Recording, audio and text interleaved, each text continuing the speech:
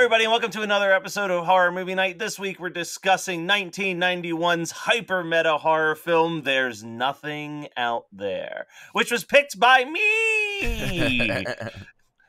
So one of the reasons that I picked this one is I've been on the fence about picking this one for about 7 years, because it definitely is more of a comedy than a horror film. But I think with how much we love Scream around these parts, it is worth looking at some of the meta films that came out before Scream. So, I've picked Student Bodies in the past and Return to Horror High. And this one is definitely, if it was a more well-known movie, I'd say it was a huge influence on Kevin Williams. But I think it was just two people having very similar concepts of how to celebrate their love of horror with comedy. Yeah. But, man, I don't know about you guys, but I fucking love this movie. I will say this. I'm going to be a whistleblower, and there's some conspiracies in Horror Movie Night podcast, and this is my step one. I want the listeners to be aware. I want you to watch this movie, and I want you to understand on the Horror Movie Night conspiracy, if I were to have picked this movie, I would get crucified. I wouldn't. No, yes, I would have. This would have been a great pick for you because it's not Velocipaster. No. It was fun. It was okay. I mean, it wears its low budget very clearly on the screen the entire time. I think that's part of the joke, though. Yeah, it is a cheap movie, but man, I love it. I love the movie starts off with this weird dream of a girl being attacked in a video store, and it's like this cool excuse to just show us famous slasher movie posters. Yep. Mm-hmm. But it's fun. It's dumb, but it's a lot of fun. And then when you find out it's a dream, it makes a lot more sense logically. Like, it actually has dream logic in the entire scene. Yeah.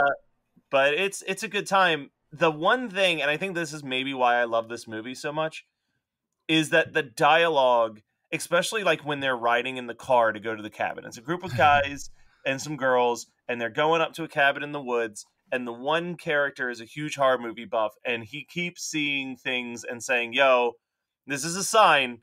We're driving into a horror movie. And the dialogue is very, very early Kevin Smith. And I think it's because the main character sounds a lot like Dante from Clerks when he talks. But the whole time I was like, yeah, this is like heavy Jersey accent, low budget, like shot on almost a camcorder quality film right here. So I do have a note that we skipped over completely. The oh my god, a fallen cloud when the monster drops out of the sky. Yeah, Jade found that very funny. Did Jade enjoy all of the nudity in this movie? Because this movie is 50% TNA. Yeah, she didn't really pay attention. She was on her phone a lot. So here's the thing that's wild about this movie. Is that the writer of this movie wrote the film when he was 17 and shot it when he was 19. And the fact that he got that many people to get naked for him at 19 for his movie, his little movie, is fucking wild. Because there's no way that he was able to pay them for that. You know what I mean? No. Well, the one girl had a no nudity clause. You can tell because it's. But you're right that if you think about it, almost every single person is at least partially unclothed in a full scene in this movie, male and female. But the punk stoners, which is really funny to me because it's like they are acting like punks and listening to punk music, but they're dressed up like hippies almost. Yeah. It's a weird dynamic. Yeah, but they're listening to thrash, and then they're gonna go skinny dipping.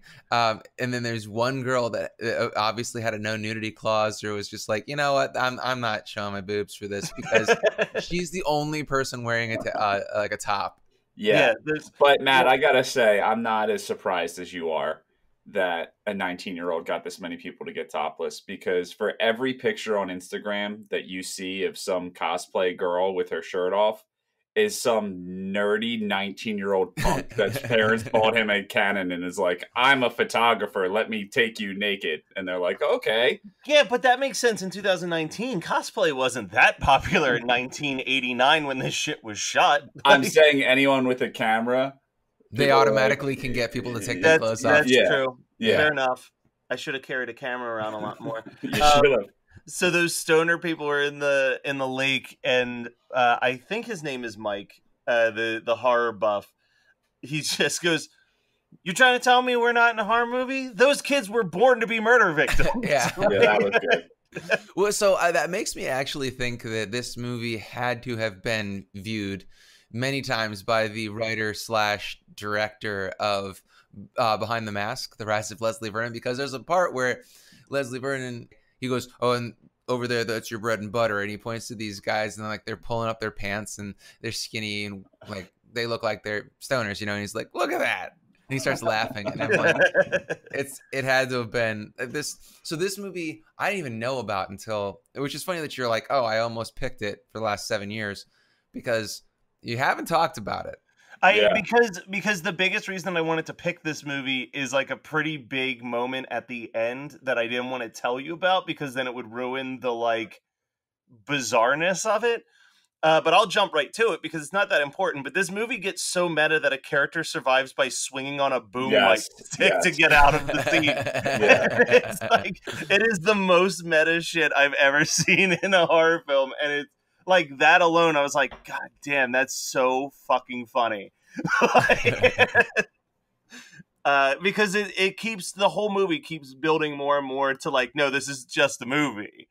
And then that's like the moment where you're like, yeah, no, they are literally just in a movie. But yeah, there's a lot of it ramps up the craziness. We were talking about the no nudity clause, and there's a character named Doreen who I thought maybe had a no nudity clause because there's a full shower scene. Oh, where they're going out of their funnier. way. Yeah, they're going out of their way to not show anything. And then, like, the next scene, she very unceremoniously just drops her towel to be like, "Come have sex with me." It's like, she goes, "How about a quick one?" And the guy goes, "No, it's dinner time." Which is something you can hear in Jade and Brian's house on a regular basis. Yeah, but it's a little reversed. No, I think Brian would still say no, it's dinner time. I think your mistake is thinking that Jade finds him attractive. Oh, that's mean. We went too mean. I'm not going to cut it. No, that's funny. Brian has made that joke. I'm just regurgitating a joke. Funny thing is, me and Jade have been watching The Simpsons before bed this month. We've been watching a different episode of Treehouse of Horror every night. And last night we were going to bed, and I was like, "So I guess you're too tired." She's like, "We're not having sex." I was like, "I was thinking of the other S word." She's like, "We can watch The Simpsons." Hey, Brian, that means that you last longer than an episode of The Simpsons because she only had time for that. So yeah. No, it's the fact that she can just lay there and watch The Simpsons. I mean, technically, she could just lay there and the other thing too. We're definitely cutting this whole part. But anyway, so I've got most of my notes are literally just quotes from Mike. There's one point where he's desperately trying to warn everybody that there's something weird going on, and the person's like, "I'm gonna go in the basement." He's like, "Fine. I mean, if you're gonna make a fuck up, why not just go all the way?" Well, here's the thing: is that you're missing the part where the Brazilian girl, who is hilarious, she was originally going to be a nerd.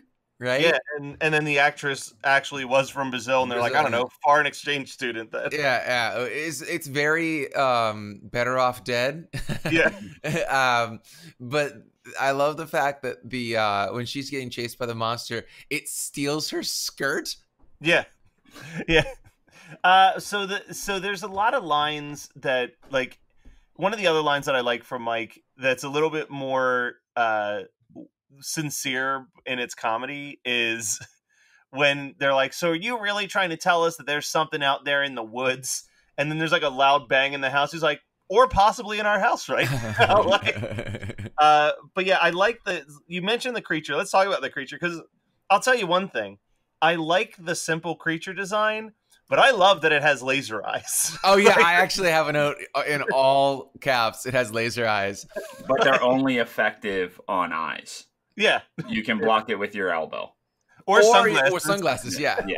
Dude, the face that he's making in the back of that car when he's just wearing the sunglasses and lasers are just deflecting on it is like this weird level of pride that can only be seen to understand. It's You know what it reminds me of in The Breakfast Club when Anthony Michael Hall, right? Yep, 100% when he gets stoned and he's wearing the sunglasses. That's exactly what it is. And so the other thing so the creature design, like I said, simple, but it works. The other thing that's simple but works is their very low budget face melt that happens. Oh, the face melt is sick. It's like, yeah. You know how they did that, right? I'm assuming that's one of the ones where you make the head and then it's just like blow dryers on it so that it melts there's this slowly. Jelly that or like it's like a Jello mold basically that you put. It's so fun. I love it. But before that, there's a part where it's right before the face melt where where the alien is grabbing at them from around a tree, and I wrote a fake headline that said "Alien foiled by local teen who tied its arms around tree," because first of all, those arms aren't long enough for that, but second of all, it's just so comical. Well, the arms are very much a throwback to Octoman's arms. Honestly, like they're just these very loose limbs that are flopping around. Yeah, I love how stupid the monster is. I love it. It's basically a frog's face with arms. Yeah, that's it. It's just a frog with tentacles. So there's a scene right after the face melt where like they are really ramping up Mike's like sarcastic deliveries. So he's there with the two girls and they're like, "Wait, where's Jim?" And he's like, "Oh, Jim's just melting right now in the other room." And they're like, "Well, we got to get out of here." And he goes, "Well, we don't know anything about this creature except that it, like everyone else, hates a mouth filled with shaving cream." And like this apex predator is getting fucked by the most mundane defense mechanisms, like the mouthful of shaving cream, get its arms tied around a tree. Someone's swinging on a boom mic to escape it. But then there's also, I forgot about this. So the one girl who got the laser eyes into the eyes, now she's kind of possessed by this frog monster, and she goes cuckoo crazy pops, and the girl decapitates her with a fucking shard of glass out the door. Well, I think that was kind of like an accident. You know, no, 100%. I don't think she intended to decapitate her, but I was not expecting a decapitation in this movie. Oh yeah, it's great. Like basically everything that I could want in a goofy ass horror movie is in this. Yeah, and gooey body melts, decapitations. Basically the two things I care about. Oh, three: rubber suit monsters, decapitations, and like some sort of gooiness. Plus, there's boobs. You can cut that. Yeah. I like that you wrote that. Yeah, I like that. That's in small font. I know. I didn't write that note specifically because I had no intention of saying it. But oh man, there's I don't even remember. They're running around, and so the main woman, Stacy, she is. This is pretty mind-boggling to me. Is that so? This is an hour and 20-minute movie, right? Yeah, it's short. It's not very long. We had this recording session we're doing 3 episodes and a side episode today, and I think combined all 3 movies were just barely over 3 hours. Like it was a lot of short watches, which is great. We don't dislike that. Just get in there, get your jollies on, and get out. So, but yeah, Stacy, if this movie is an hour and 20 minutes, she was in a bikini running around for an hour of that. Dude, and she's such a bad actress that like she's fun. I had a really good time watching her. No, I like her, but when she's running around, there is no sense of urgency in anything. Like it is just a light sprint around the house. Yeah. Oh yeah, and it's also ridiculous that she has ample opportunity to put on some clothes. She actually wears the hero guy's jacket for a while and then takes it off for no fucking reason. Yeah. Well, it was weighing her down, Scott. She had to jog. I don't know what to say, man. I like part of me thinks that it's an intentional joke, but the other side of me is like it's so subtle that I don't know if the joke is that she I feel like they should have leaned harder into that joke because that joke is so funny. Is that maybe like have people offering her clothes or people giving her clothes and then her taking them off later for some plot point. Like I don't know. Like this is a really clever movie. I think it's a really clever movie. Yeah. And I feel like they could have leaned harder, because that joke is so funny to me, because instead of just having exposition that's like, oh, why are your clothes falling off or something like that, you do something that's even more absurd. Well, in the actress who played Stacy, I looked her up. This is the only movie she's ever done. She's a musician from Akron, Ohio. Yeah, she went to University of Akron. She now lives in Florida, of course. And sometimes she tours by Philadelphia. She's hitting all 3 points. Like, but no, that's I thought that was interesting, because even her IMDb profile picture is just her like playing a bass somewhere.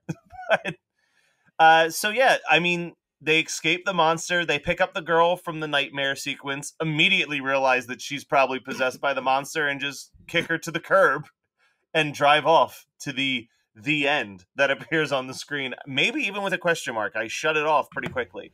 But that was there's nothing out there. Is there anything that you guys have that we didn't talk about? I really want you to listen for a second about something here, because this movie had a budget of $350,000 in 1988. Yeah, right. Or let's say that they got their budget in 88 and they shot in 89 and it sat on the shelf for 2 years until 1991. I don't exactly know what the currency change, like inflation, between 1988 and 2015 is. Let's just say that this is like a $500,000 movie, which is a pretty good budget. I mean, actually, it's a bigger budget than the movie shows, but let's just say $500,000 in 2015 dollars. Shark Exorcist was $300,000 in 2015. Now, I didn't watch Shark Exorcist, but I sure did watch the angry send-up video about everything that's wrong with it that somebody posted on the Facebook page recently. And we could make a better Shark Exorcist for $1,000. So yeah. I don't know where the money is going. Yeah, I also want to say that this movie's budget is too high for what you actually get. And I think I read that his parents like remortgaged their house in order to pay for his movie. Wow. Which is, I mean, love and dedication for sure. Props to that. But dear God. Terrible idea. If your son needs money to make a horror movie, do not give him money to make a horror movie. It's just that simple. What if... Mom, Dad, don't listen to this. As long as you don't say their full first and last names, they won't find it on the Google. Yeah. That's why we have no last names. Yeah. This movie did, launch a career for the director. Not a good career, but like you go on his IMDb, and since this movie, he has 63 writing credits and 29 additional director credits. Yep. So like he's kept himself busy. And I've actually heard of one of them. Movie poster hung up in their 1-bedroom apartment. Hey, one of his movies became one of the 8 films to die for in 2007. Which one? Nightmare Man. Oh, that was dumb. Yeah, that was when I stopped watching those movies, so I can't really speak upon it. But if I remember correctly, is Nightmare Man the one with the fertility mask? Yeah. Oh man, it is. You remember that episode of Buffy the Vampire Slayer where the mask is like taking over people, or he's possessing people at a party or something like that? Vaguely. Yeah, I mean, it was exactly. It wasn't a very good episode of Buffy, which is was it a 40-minute long show? I think it was an hour airing, but yeah, it's 40 minutes when you watch them now. It was a rough watch at 40 minutes. It's a lot rougher at 90. All right. Well then, what is your guys' double feature for good old There's Nothing Out There? Matt, I got to pick first. I get to go first. Yeah. Let's see. I'm going to go with, I could go with one movie that I have said was like kind of the inspiration, could have been the inspiration for this movie, but I'm going to go with something that is more loosely tied to it. I'm going to go with Cabin in the Woods. This is just a 90s version of Cabin in the Woods in a lot of ways. Nice. That would be a really good double feature. Oh, yeah. Oh, yeah.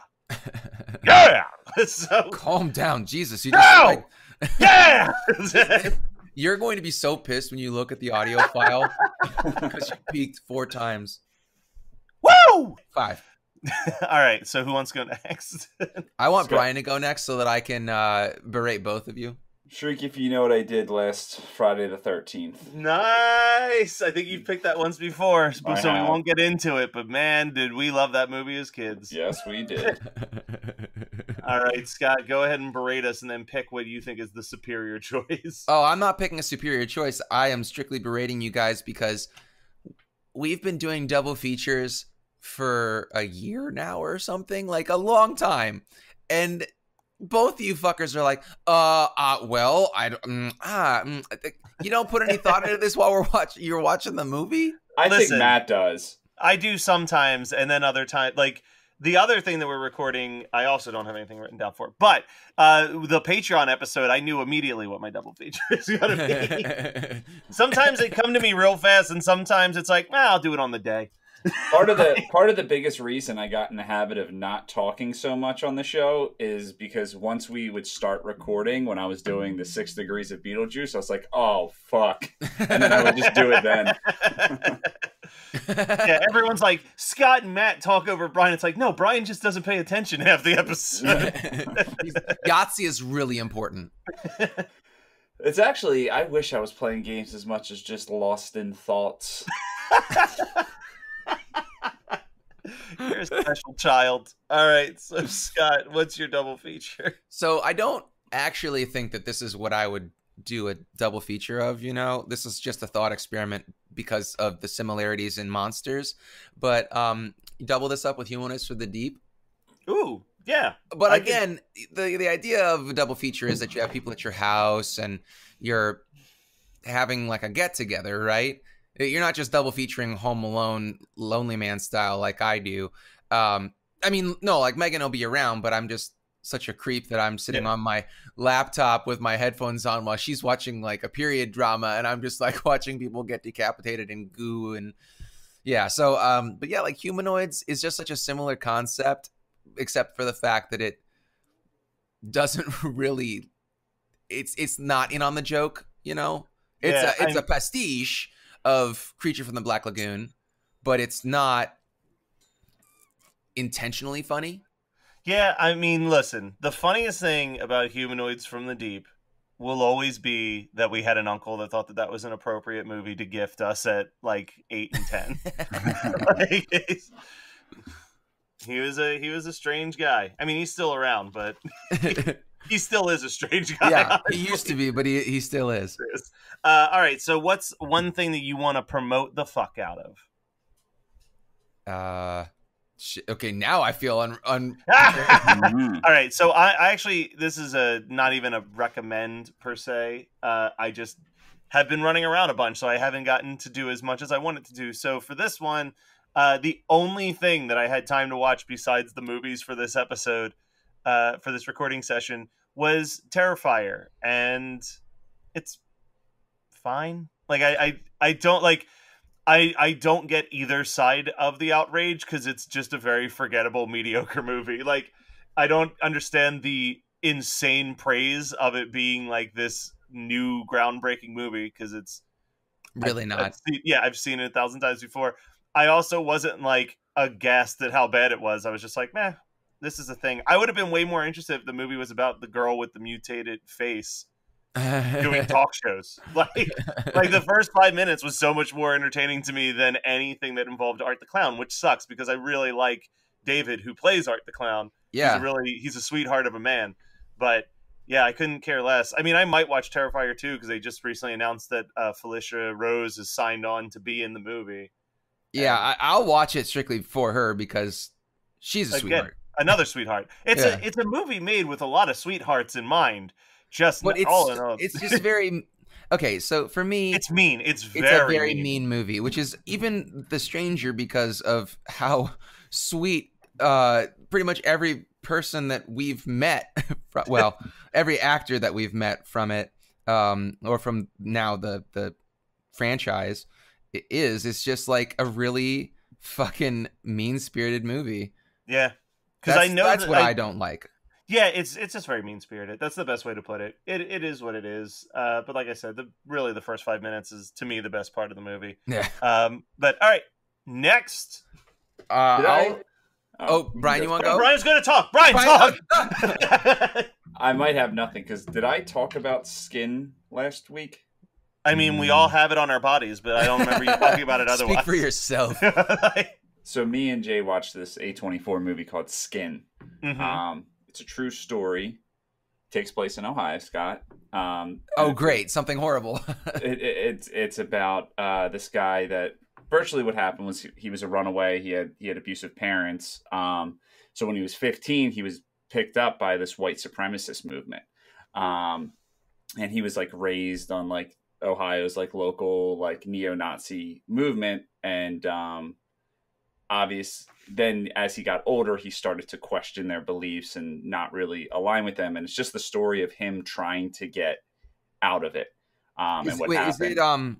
Is it a true story? It is. It's a true story. He had tattoos all over his face, and that's why the movie's called Skin. And part of it is he was trying to leave them on his own. But since the FBI realized that he was trying to get out of it, they kind of made a deal with him, which was like, hey, if you give us information on these people, we could possibly pay for your tattoo removal. And it just like cuts to, and this was 2009 when the true story takes place, which I'm assuming was absolutely excruciating pain to get tattoos removed 10 years ago. Because it hurts a lot. Dude, now. It still hurts. Like Megan has told me how she hasn't even finished her tattoo removal because it's so painful. Yeah, but it is. I mean, it's A24, so it's just like cinematically breathtaking to watch. And the story is just really, really good.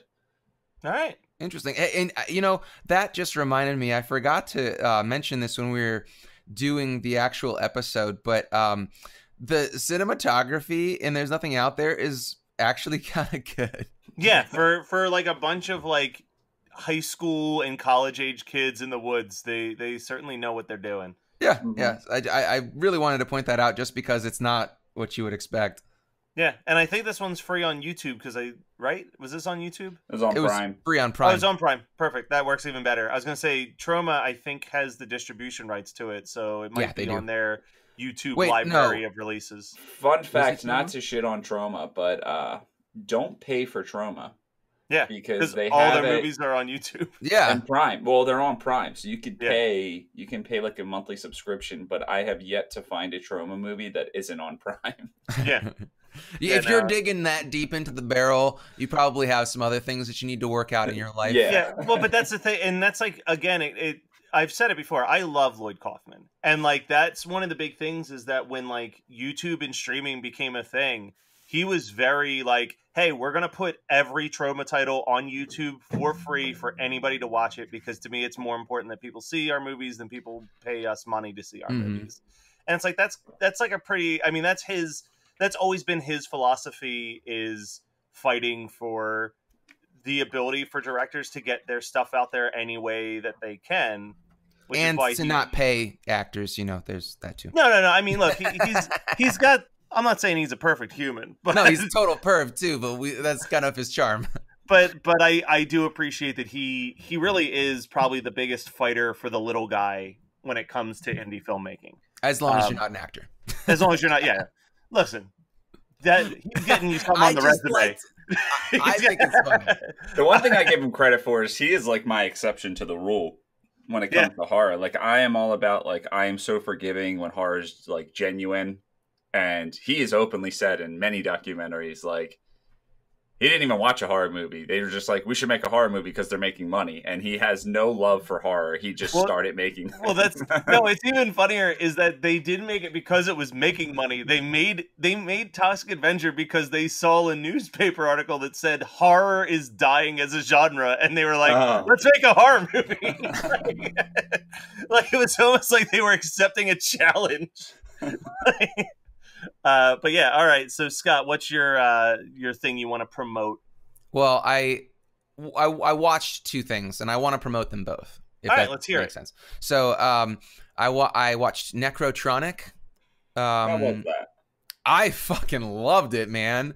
It is just goofy as all hell, but it's very visually pleasing. It's funny. It's Australian humor, so it's a good time. But also, there is a lot of practical effects in it, prosthetics and there's a full body latex and resin suit that someone wears, and it's a really goofy movie that I had a blast watching. And I paid to rent it. I guess I don't think it's a free streaming, but I rented it on Amazon, and I should have bought it, but I don't really buy movies. Yeah.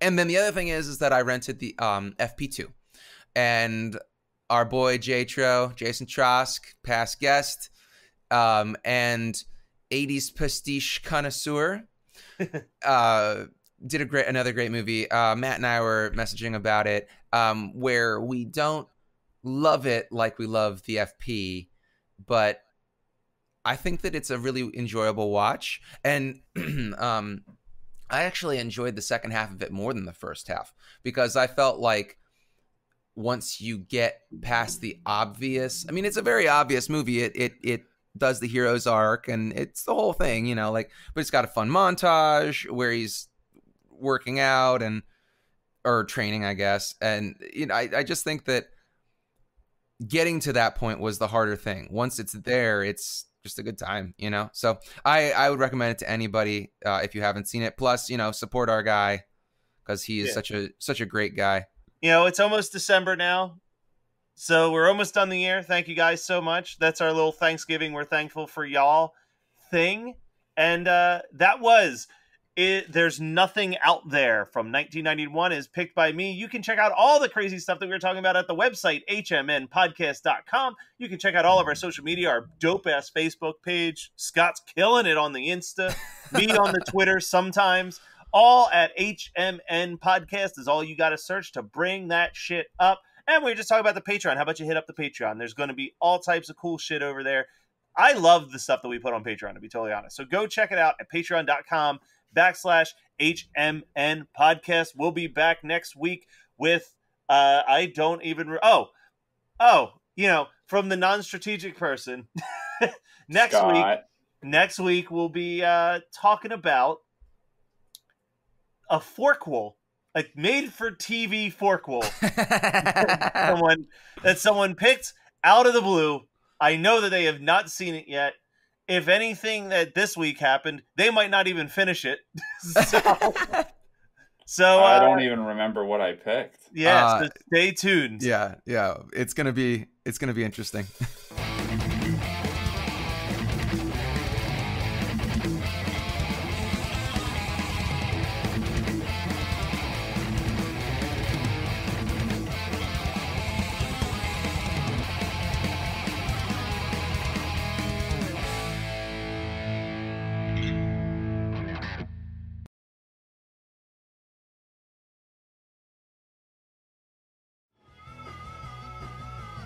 You're listening to the Geekscape Network.